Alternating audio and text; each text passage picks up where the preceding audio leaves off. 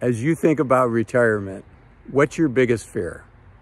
I've advised hundreds of families, and I can tell you by far the biggest fear is the fear of running out of money before you run out of life. But let's go for a walk, and I'll share with you why I don't think that should be your biggest fear. It should definitely be one of your concerns, but it shouldn't be your biggest fear, right? If you're a regular viewer of this channel, if you're watching videos like this, you understand the basics. You're putting together a game plan. You understand the importance of the financial situation and putting yourself in a position where financially you can retire. But it shouldn't be your biggest. It shouldn't be your biggest fear. I think your biggest fear should be the things that you can't undo, right? If you find that, hey, you know, I wish I had a little bit more money in retirement, there's other ways to make money. But boy, you know, some of these other things that I think you should be fearful of, they're hard to undo. They're hard to change quickly. And the first of those is regret. Oftentimes, you know, people take their health for granted, and none of us know how long we have our health for. You know, I've been doing this long enough that I've seen people my age have a stroke. In fact, my father had his first stroke when he was younger than me. Fortunately, it was not debilitating for him, but it could have been.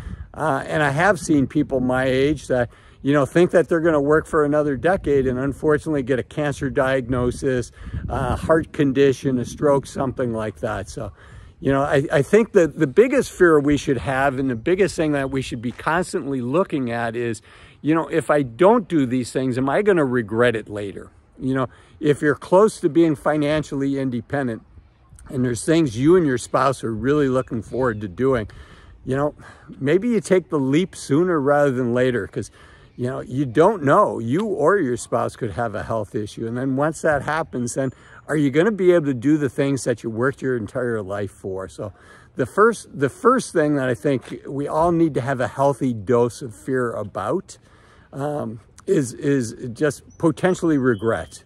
So that's the first one. The second one's related. And the second one is, you know, if you're married, you and your spouse are going through this journey together. And if you're in a place where you can retire, you're close to being able to retire, and one of the spouses says, oh, you know, my boss says if I work another, you know, 18 months, they're going to give me this bonus, or, you know, I get this promotion if I stay. I think you want to be really, really careful about that, because if, God forbid, something happens during that period of time, and you and your spouse are never able to do some of the things that you've spent a lifetime dreaming about doing, your spouse might resent you for that. I have seen that happen. And I've seen that happen where not only is the spouse resentful, but the spouse is the primary caregiver for the person that had the health issue. And boy, the last thing you want in that situation, after having spent you know, decades together as a married couple, is to have one of the spouses resentful of the other. That kind of resentment can be hard to overcome.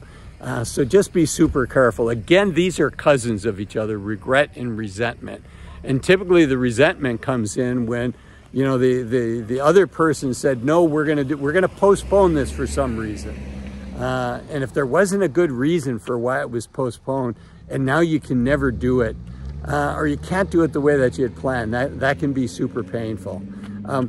Okay, so those are the two most serious, right? Regret and resentment. But there's other things that I think you should be fearful of, you should be cautious of, you should have a healthy dose of respect for.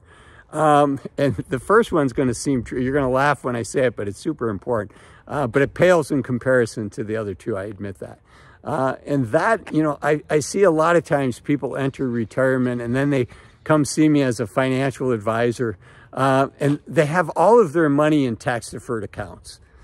Because when they were young, you know, they were told, oh, put as much money in your 401k, put as much money in an IRA as you can. And that's a decent rule of thumb, certainly up to the employer's match. But if all of your retirement money is in tax-deferred accounts, then every dollar you take out for getting access to capital for your spending, for your cash flows in retirement, then every dollar you're receiving is going to be taxed as ordinary income. So if you need to take out, you know, $50,000, $60,000 a year, or, you know, 100,000 is not uncommon. All of that's going to be taxable income. And it's also going to impact how much of your Social Security is taxable. So it sounds like a silly regret, but you know, you really want to have three buckets. You want to have a bucket like a 401k or a regular IRA, the tax deferred account, what I call a tax me later account. You also want to have a taxable account, which would be like at a normal brokerage firm like Schwab or Fidelity. But then you also want to have money in a bucket that I call a tax me now, but then tax me never account. And those are the Roth versions, right? You put your contributions in after tax, so you're paying the tax now, but then it's tax me never, right? At least under the current tax law. Hopefully it changes. Hopefully it stays that way. I don't edit my videos, but if I could, I definitely want to take out the hopefully it changes. Hopefully the tax law does not change. This is something that you can fix this. Let's say you're 65 when you retire.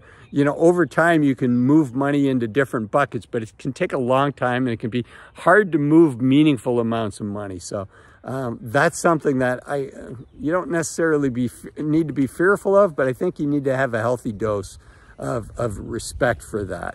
The next one is your health. Really have a lot of, and this I think is okay. You know, the Bible says to work out your faith with fear and trembling, and this is one. And this is not a religious channel, but I like that phrase, fear and trembling. And I think we need to respect our health with fear and trembling and do what we can to keep it, because boy, it's hard to get it back once we lose it. And then the last one is, I really encourage you sooner rather than later to think through, you know, really what are your values? What's important to you? And understand why these values are important to you, and peel the onion back a couple layers and think through why these things are important to you. For instance, for me, accomplishment is super important to me. It's not my main value, but it's one of my values. It's part of how I identify myself. And, you know, why is accomplishment so important to me, right? And so I'll just quickly go through it. You know, in fact, I tell people being able to get a lot done and accomplishing things is one of my drugs of choice, right? And I mean, it's a super healthy thing, but it can also, taken to a certain extreme, be a negative thing. So why is accomplishing things so important to me? Well, you know, on the surface, I say, you know, because I want to be a good provider for my family.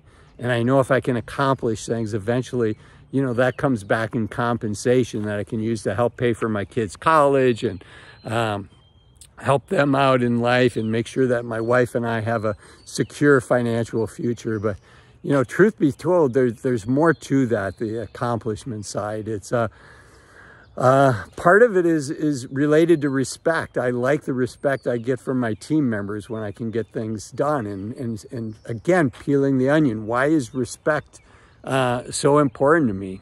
You know, and I'll share something. My father ran a small grocery store, like a 7-Eleven. Neither one of my parents probably made more than twice the minimum wage. But for me, why is respect important? You know, and I think it's even worse now, but, you know, I used to work with my father at the grocery store, and candidly, a lot of people that came into the grocery store did not treat my father with respect. I didn't like how they treated my father. And frankly, they didn't treat me with respect either. So respect is the thing for me. And so know what your values are and why you have those values.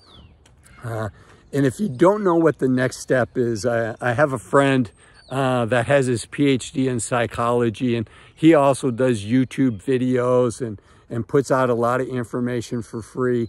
And he has a worksheet that he's done. I believe it's $20, super affordable, that's very effective, that can help you think through your values. My friend's name is Corey Wilkes. This is not a sponsored video, but Corey, if you want to sponsor me, you're welcome to in the future.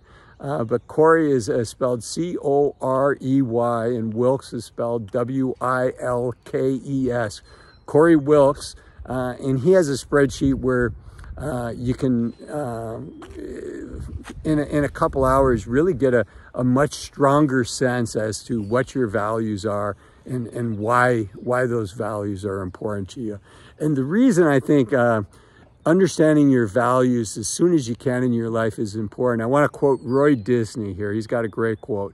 Roy Disney said, "It's not hard to make decisions when you know your values." And once you know your values, then a lot of the things that I've talked about here, a lot of the things when it comes to retirement, those decisions become much easier. So again, these are the fears that I think are worth thinking about, and challenges that are worth considering. Yes, running out of money is something worth, making sure that you've done what you can to have that projection. I'm not sure if you're at 90% of plan and you think you need to work another 3 years to get to 100%. I don't know, maybe 90% is close enough, and you take advantage of it while you have your health, while you have your energy, why both you and your spouse are excited to retire. Again, we are adaptable. There are other ways to make money, but there's no other way to make time. And once your health is gone, unfortunately, our health is gone. So I hope you found this video helpful. If you did, give me a thumbs up. It really does help the algorithm find other people that the video can, my videos like this, my channel can help. And as the kids say, thumbs for likes and subs for love. If you like this video, consider subscribing and leave me a comment. I love reading the comments. And until next time, I'm Azul, encouraging you to take full advantage of the youth of your senior years. Remember, you're only young once. Use your time wisely.